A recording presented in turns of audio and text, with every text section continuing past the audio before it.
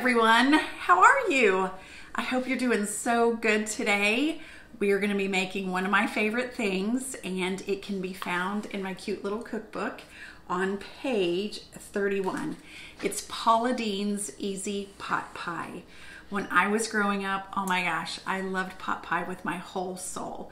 And sometimes it can be like, there can be a lot if you're like making the pie crust and doing all of that, but this is Paula Deen's little version, and so we're going to be using the Bisquick mix at the end to put it on the top. Anyway, it's going to be great.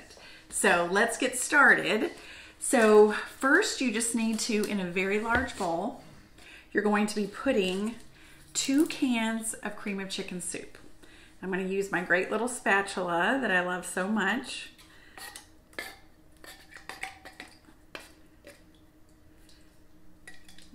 All right, so there's 1. You need to go ahead and preheat your oven to 350.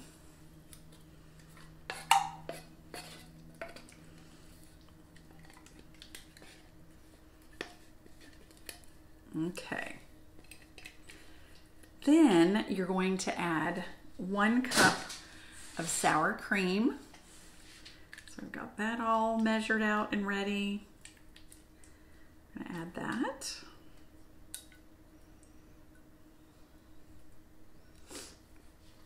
And then you need a 1/2 cup of milk. We're gonna be saving the other half for when we mix it with the Bisquick, okay? So we're gonna need a 1/2 cup. Okay, let's see, perfect. I'll put this over here. All right, then we're just gonna add all of our seasonings. And so you're gonna need a 1/2 teaspoon of dried parsley, and then you just need a 1/4 teaspoon of salt. We're gonna put in a 1/4 teaspoon of garlic powder, and then a 1/4 teaspoon of pepper. Okay, and then we're just gonna kind of mix all of this up. Stir this up really well. The flavorings, oh goodness, I love that salt and pepper and garlic powder. And the parsley makes it just look so pretty too. Okay, so you get that all mixed up really well. And then you're going to take just a 12-ounce package of frozen mixed vegetables, okay? And you want to thaw them, and then you're just going to put them in this soup mixture. And then you want to take 3 cups of cooked chopped chicken. And all the time I use the rotisserie chicken. And so we have already taken all of this off the bone. So you're going to add that, and then just mix this up really well.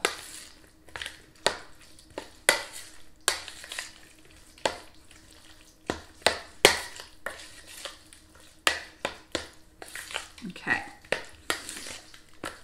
It looks so good. It's going to taste amazing. Okay, now I'm going to set this aside for just a minute.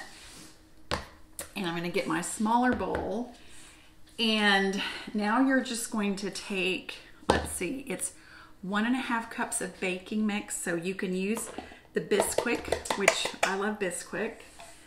And then you're going to take a 1/2 cup of sharp cheddar cheese and add that. And then your 1/2 cup of milk. Okay. And then we're going to mix this all up.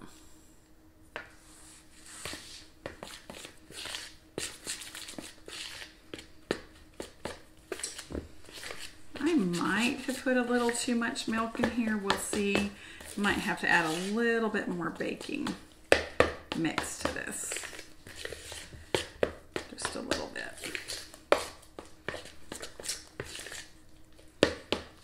think I'm just going to add a little bit more.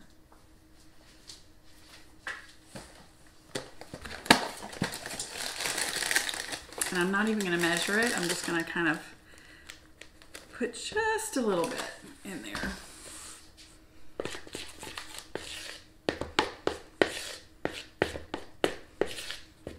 Okay. That is better. I think I had too much milk left over from that one cup. All right, and then you get your 13 by 9 casserole dish. I've already sprayed this with some oil, and then you're just gonna add your chicken mixture. Just gonna dump this in.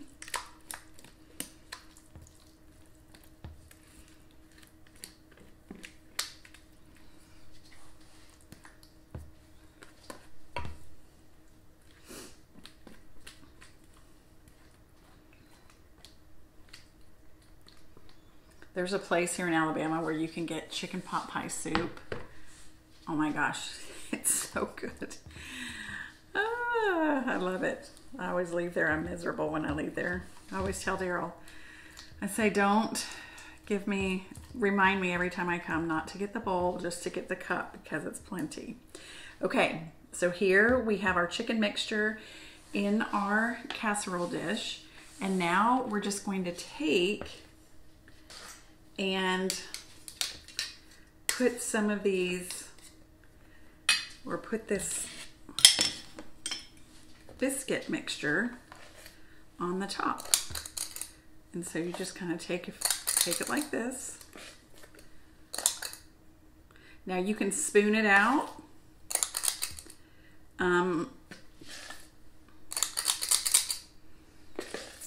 If you don't have one of these cool little scoopers.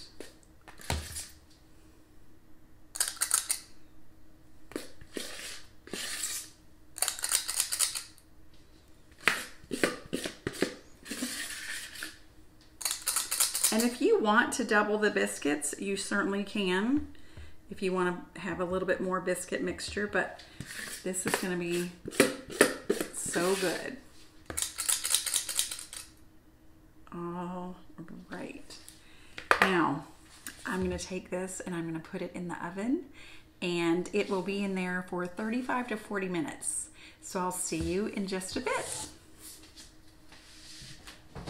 So this pot pie was in the oven for 35 minutes and it looks amazing. I know I mentioned before that maybe you want to put more, maybe you could double the biscuit part of the recipe, but honestly, when they bake, I don't have the words right now.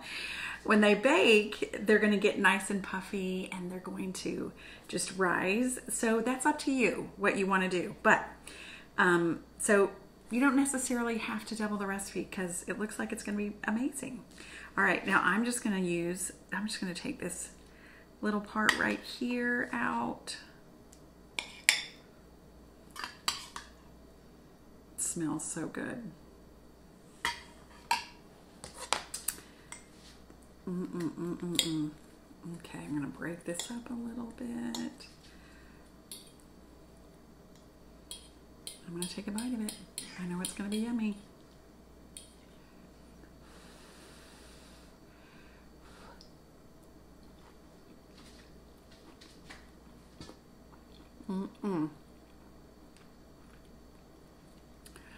This is like the ultimate comfort food. So good. It's getting cool here. This is so easy. I hope that you guys can see that. Miss Annie tries really hard to just give you recipes that are simple and easy. I have so many of you who that is really what you prefer, and that's how I cook. Simple, easy, ingredients that you have or aren't hard to get. So anyway, I hope you've enjoyed this recipe. You guys know how much I love you. I appreciate you. Remember that that recipe is in my cookbook. You can order this cookbook at missannieshomeandkitchen.com. The link is always in this post.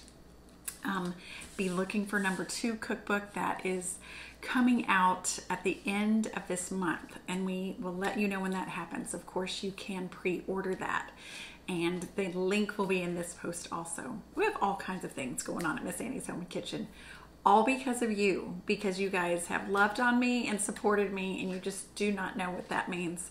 I appreciate you guys so, so much. Always remember that you can do hard things, and I will see you next time. Bye, everyone. Thanks for watching. Please subscribe to my channel and be sure and press the bell. Push that thing, because it will then give you a notification every time I post a video, which is every Monday, Wednesday, and Friday at 10 o'clock.